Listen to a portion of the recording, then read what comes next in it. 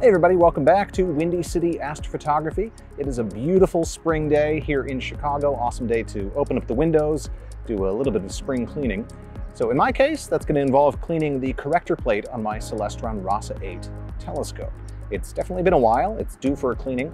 So I'm going to walk you through some of the products and the method that I use to make sure those optics are nice and clean.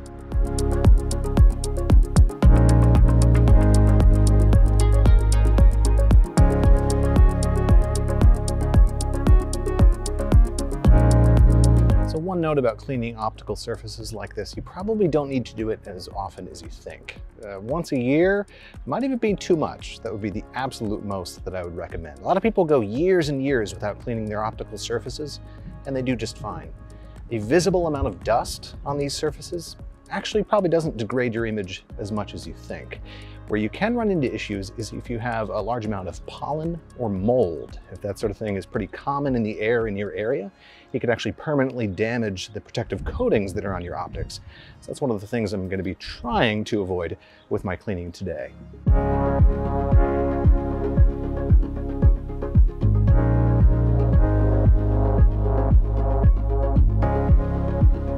So when you're cleaning these surfaces, I would recommend being pretty gentle. Now, you don't need to be nervous about this. Modern optical coatings are very strong, they're very resilient. Unless there was some sort of issue in the manufacturing process, you're not going to be damaging these unless you really start to get too hard on the optics. So no need to be nervous, but do have a gentle touch. Better safe than sorry when cleaning these surfaces.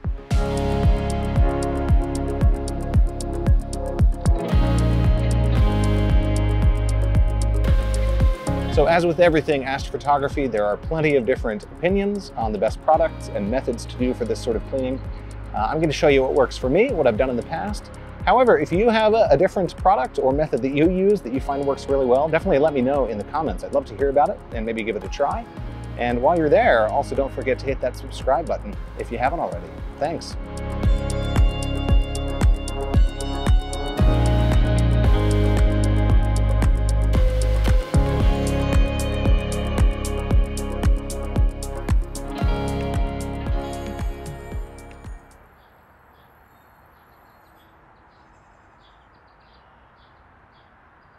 Oh, one other thing.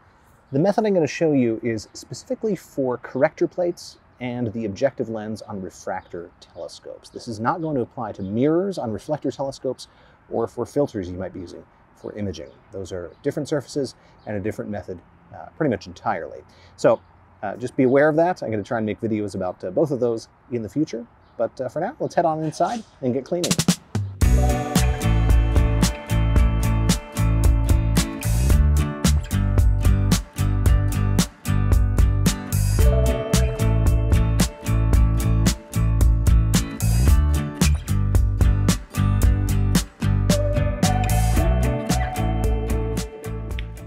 All right, so a quick look at some of the supplies that I'm going to be using for this process. I've got 100% pure cotton balls. These are going to be very soft and able to hold on to some of the solution in order to apply it to the surface that we're cleaning. You don't want to be spraying or dripping any of the solution directly onto the optics. I've also got distilled water. This has a lot of uses around the household for cleaning, but it's also pretty good for cleaning optical surfaces. I've also got some isopropyl rubbing alcohol, and this is 70%.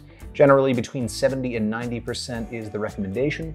That's so it isn't either evaporating too fast or too slowly in order to properly clean the surface. And I've also got my handy blower bulb, so that's what we're going to be using instead of compressed air to actually clean the surface. I've also got some Kim wipes, and these are great. They're absolutely lint-free and good for potentially cleaning up any of the residue that might be left behind by the cotton balls, although I've had pretty good results with those in the past. But I've also got some gloves to put on. I'm a little bit nervous about getting any of the oils from my skin on the optical surfaces.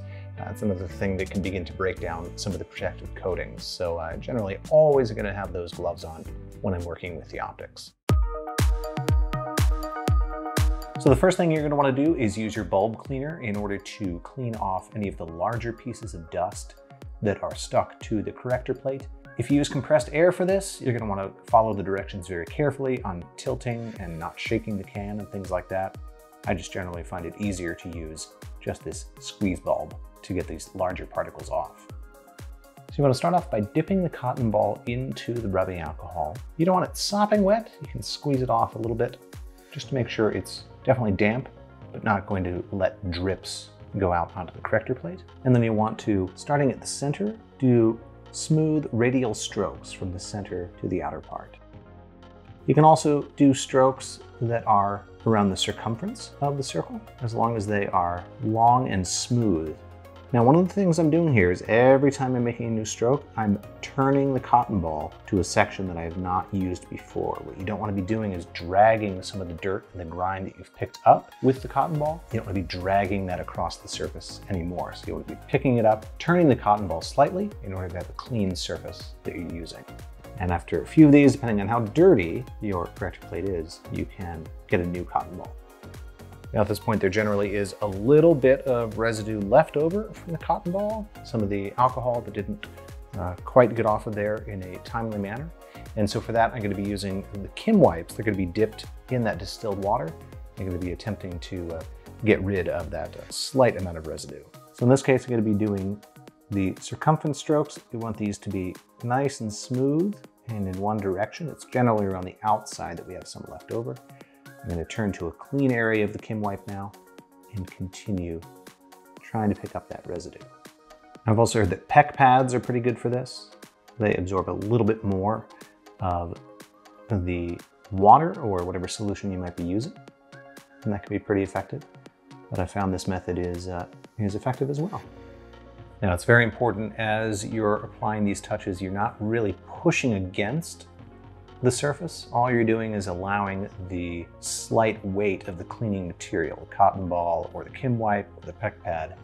That's what's applying the pressure. It's hardly anything, basically a feather touch in order to lift off the bits that you're able to get off without too much interference. And for any places where you might have left a little bit of liquid, you can use a dry Kim wipe to pick up that extra moisture.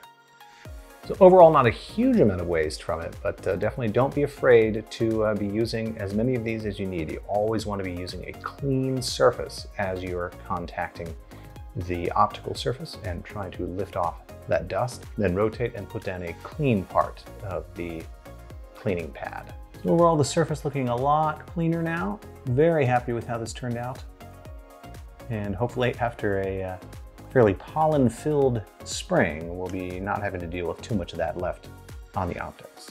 So that's all there is to it. A fairly simple process, one that you don't have to do all that often, but definitely can be good for maintaining the long life of your optics. Now, if you found this video useful, definitely do give it a like. That's going to help others find it and find it useful as well. And of course, if you haven't subscribed yet to Windy City Astrophotography, definitely do that. Otherwise, clear skies, and we'll see you soon.